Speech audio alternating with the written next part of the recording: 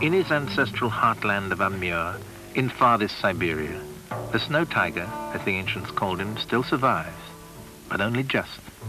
A scattered remnant of 50 or 60 pairs now represent a wild species that, within the historical epoch, enjoyed a range which stretched from Manchuria to Lake Baikal.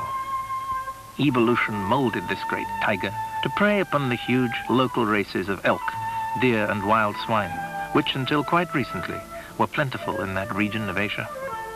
Now deforestation and development, accompanied by roads, railways and the rifle, have all but sealed his fate. When the Siberian tiger is gone, how, if at all, will he be remembered? We have shared a planet with him, but seem to have learned nothing from his example. His age-proven ability to act as a responsible overlord at the apex of the faunal scale to benefit those he preys upon, and to restrain rather than to exploit his awesome powers. Parvenu man has stolen from him his land, his food and most of his lives. We have compounded these crimes by assassinating his character and incorporating him into our language as a symbol of ferocity he does not possess. Cruelty he knows nothing of, and a bloodthirst he has never experienced. A paradigm rather than a pariah. The grandeur of his pride, the loftiness of his place are tempered by a loyal and affectionate nature. To know the tiger is not only to admire him, but to love him also.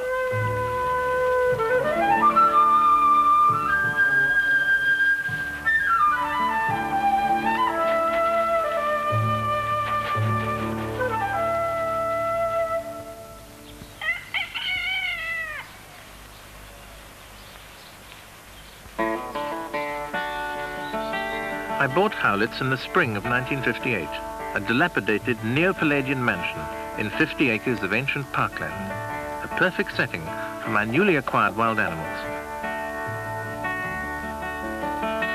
My own children were brought up with the animals themselves and learned to play with them before they themselves could walk. My little son Bassa was placed in the arms of fully grown gorillas at the age of 6 months. Already he is recognized as an honorary, if diminutive, member of the gorilla family.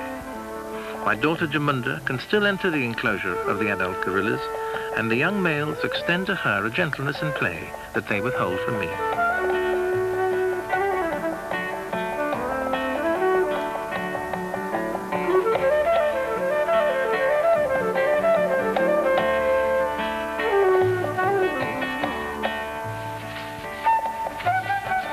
To be raised among wild animals is to love them and respect them. From these two ingredients are distilled a reverence for the whole natural world whence we sprang, and on which we depend for our existence. The animals at Howlett's have always enjoyed good experiences with Homo sapiens, and this has engendered in them a real trust for the whole of our species.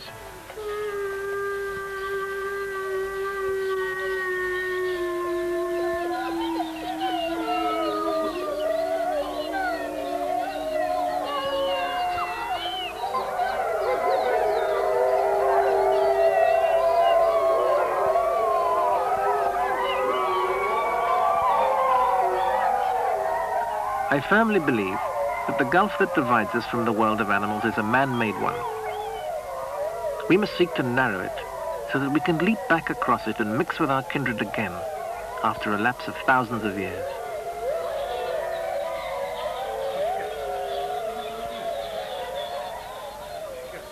If you lay out friendship and affection on a wild animal, laced with respect, it will be returned in good measure.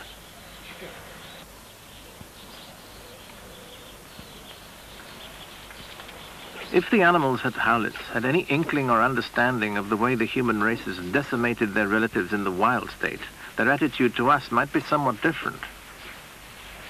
As it is, they reside with us, convinced of our friendship and respect, and confident that they are part of a family rather than inmates of a jail, or worst of all, exhibits to be gawped at and made fun of.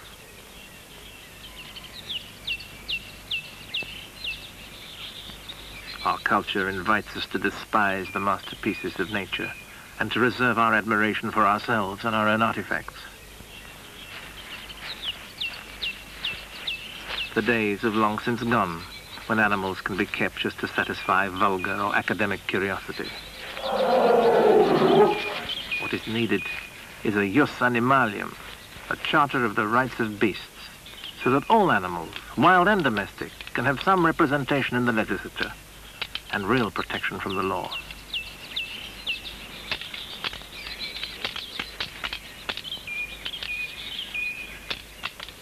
The wild creatures that howl, it's the refugees or descendants of refugees, safe, we hope, for a few decades from the ravages of the human race. One day we hope the time will come when we can send them back, en force, to the lands that we have stolen from them and made our own.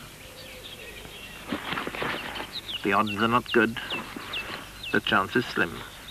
But we must grasp the gamble with both hands and pray for time and justice, neither of which, of course, appears to be on our side.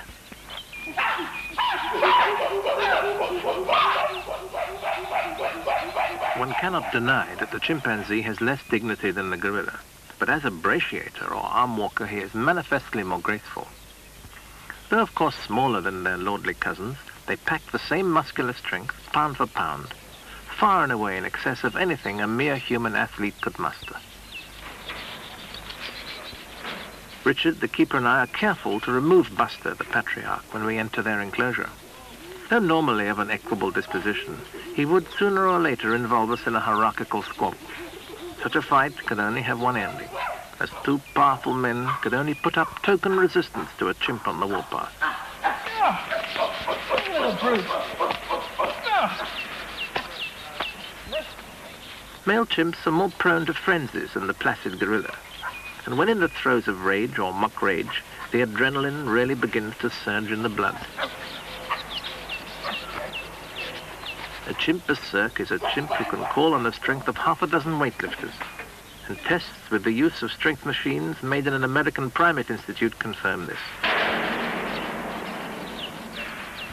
Such displays are effective in deterring would-be predators and discouraging the challenges of ambitious young males.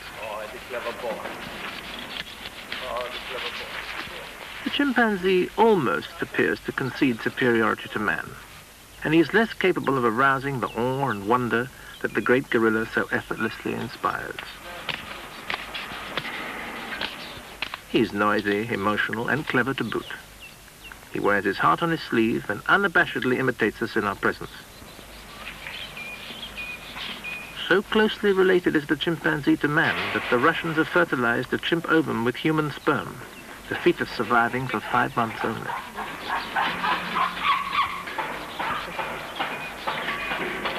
One might have thought then that owing to his close relationship with chimpanzees, man would have extended to them some of the love and care he's lavished on his own kind. Needless to say, the opposite is the case. We use our cousins for medical research into human ailments and even for seatbelt experiments. A grisly irony, as only one chimp survives on the planet for every 100,000 humans. So are the scales weighted in man-made justice.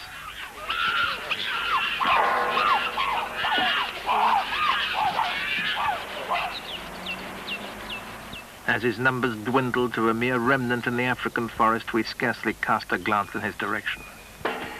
Other, of course, than to ensure that there are a few more specimens left for the laboratory.